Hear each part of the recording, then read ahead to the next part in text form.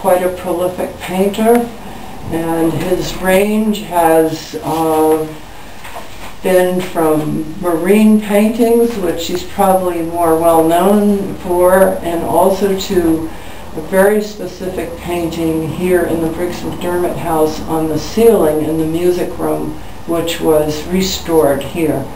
And we also have another painting on exhibit by his, is it granddaughter, Jane? Of the Minot Light. And it's just a wonderful story about a Bourne native who contributed much to the town of Bourne. But he loved polar bears and never had seen one. So he had a penchant for painting polar bears. And there are some wonderful paintings. Here, there's a wonderful one in the other room, which you can see at the Historical Society Museum. And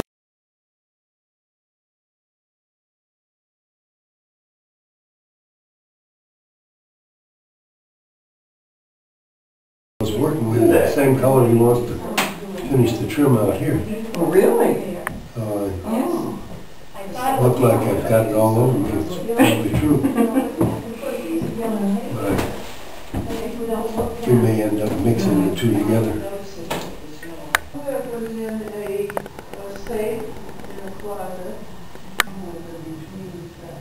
Oh, no, I'm thinking maybe it's for these, but it had to be somebody to you can those old pictures of my early childhood.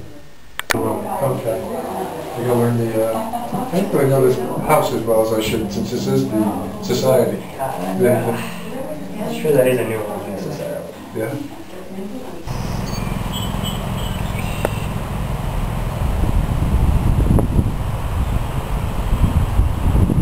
Programs that have been well received. Craig did a couple of lectures for us, and he's going to do 2 more in October of this year. We've tried some new things, and I'm hoping that we'll keep doing that in the next year when we plan for our programs. Public come and enjoy the exhibit? The exhibit will be here through the summer, and we'll be open on Tuesdays and Saturdays from 1 to 4 p.m. and through the summer. So tell your friends, and we hope you enjoy.